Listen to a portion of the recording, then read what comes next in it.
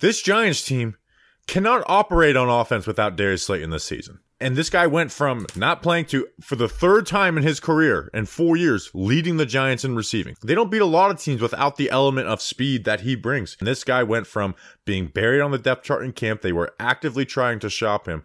To me, Darius Slayton is the most underrated. Slayton may be gone from this Giants team, and I think there's a good chance he's gone from this Giants team, but his career as a New York Giant was a success.